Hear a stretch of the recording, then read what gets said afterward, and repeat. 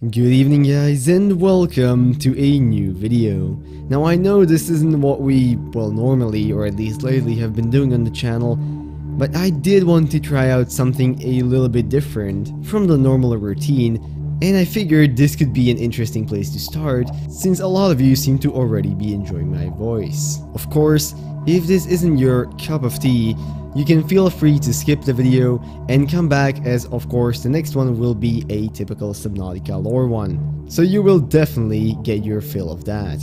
Now, just as stated in the title, in this video we will be reading a Subnautica Creepypasta. This one was not written by me, but was in fact entirely made by Eric1001 and posted onto the Unknown Worlds forums back in 2015. Now, even after looking, I wasn't able to dig up any more information on him, so I can't give any more credit other than the link to the creepypasta and his profile in the description. But Eric, if you happen to be watching this, I would very gladly give you a shout out if you just message me either on Twitter or in Discord. We can definitely make something happen. Now, without any further ado, snuggle up in your blankets, get a cup of hot coffee, and let's go.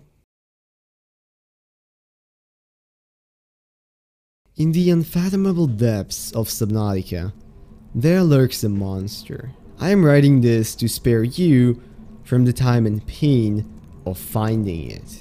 Now, for those of you who don't know, Subnautica is a game about exploring the depths of a beautiful underwater alien planet that contains many species of sometimes aggressive fauna. Anyways, as I was swimming, I encountered this huge island, and I thought that was cool because I had not seen it before. I decided to go explore, but after looking around for a while, I got bored and decided to try something else. I wanted to try to go as far down as I possibly could into the crushing depths to see if they had an end. Now, it is also important to note here that the ocean floor, after going in any one direction for a while, drops suddenly into the depths. How far it goes? Well, no one knows exactly. First, I left the island and swam south away from it for about 10 minutes. When I decided to turn back and look at the ship, it was nowhere to be seen. I had swum so far that all I could see was endless water and the last light of sun as the night set in. I then began my dive. Luckily, I had tons of batteries for my sea glide, and then there's always the cheats if I needed more. As I descended into the depths, it became darker and darker the further I went down, which is normal, but unraveling nevertheless. At around 43,000 meters, I stopped. Shocked at how far I had gone, I felt strangely alone in this unending darkness. After a few minutes, I continued my descent with resolve and losing all track of time. Down and down I went for how long, I'm not sure. After about 800,000 meters, I noticed something strange. My depth gauge stopped working, and it stayed on 800,052 on the dot. I had not seen that glitch before, but it did not surprise me, as I doubt many people have gone that far anyways. After using some console commands to refill my batteries, I continued down into the abyss. About 5 minutes later, something odd happened. All of the music abruptly stopped, and after 10 seconds, a haunting mournful melody started playing that I had never heard. I tried swimming horizontally for a while to see if I could find something, but found nothing. Interestingly enough, it does seem like the haunted melody only plays in a certain area and will stop if you swim too far away. After returning back to where I left my beacon, I continued to dive deeper. About 7 minutes later, something unnerving happened. The haunting melody stopped, and all background sounds ceased to play as well. I continued further down, however, the lack of music and all background sounds made me feel the creeps as I continued my trek in the total silence. After about 10 minutes of diving, I noticed that bubbles had suddenly stopped, and all I could see at this point was utter darkness. As I went down even further, I spun around wildly and lost all track of direction since there were no bubbles and my depth gauge was not working. After a while, I continued in a direction that I thought would be down, And about 15 minutes later, I was almost ready to give up and quit, but that's when I heard it.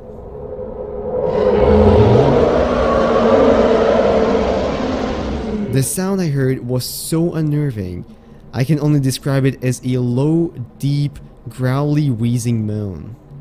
I was shocked that the developers would even bother putting a sea creature down this far, but I knew I had to investigate, and swam towards the source of the noise. As I got closer, the noise got louder, and I started to imagine the most horrible sea monsters imaginable. Little did I know that what I would see would be much worse. After a little bit, I noticed strange green balls of light glowing in the distance, moving very strangely, as if they had been invisibly connected. When I got closer to one of them, I watched it mesmerized. It was only after a few minutes that I realized my flashlight was actually turned off. I pulled it up and clicked the button to turn it on, and that's when I saw it. What I beheld in front of me was the most freakish abomination, hideous beyond description. A huge mass of wriggling tentacles squirmed around with millions of mouths all over them. A ginormous bloodshot pulsating eye stared right at me, the creature's own bones jutting out from its massive tentacles. I stared in horror at the abomination in front of me. What I thought were glowing balls of green light were in fact glowing sacs on the end of its tentacles that were not bright enough to illuminate the rest of its body without a flashlight. The creature was giant, far bigger than anything in Subnautica, with even some of the largest creatures being tiny compared to it. I swam forward. As I got closer, the thing gave a wheezing, mournful groan as its tentacles reached out for me, its giant eye pulsating faster, its exposed bones creaking from the movement. As the tentacles got closer, something weird happened. The game started to jerk and lag. It was running at around 2 frames per second. Then, as the mouth-covered tentacles got mere inches away, the game froze. I was left staring at the frozen image of the thing in all its glory, its giant eye seemingly still looking at me. I immediately hit Ctrl-Alt-Delete and went to the task manager, where I hit end process on Subnautica and forcefully quit the game. Looking back at it now, I can only guess as to why that thing isn't the game at all. Perhaps the developers were testing a new creature and did not think anyone would find it. Or perhaps it was a rejected thing they were going to add, but then changed their minds and left it down there when they thought no one would ever see it. It might even be an Easter egg. Perhaps that is one of the reasons why the game froze in the first place, because the animations of it were never polished and it simply threw an error when it was about to attack.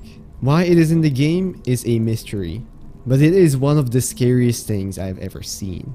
I have tried looking for it several times since, but haven't had any luck. If you wish to go look for it yourself, well, best of luck to you, but just do remember that once you see it, you'll probably not forget it.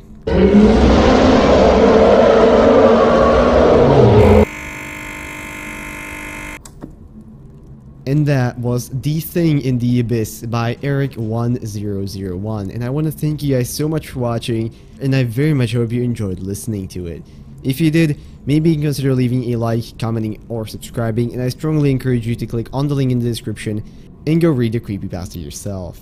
With that, I want to wish you a beautiful rest of the day, and I'll see you in whatever next video I make. Bye bye.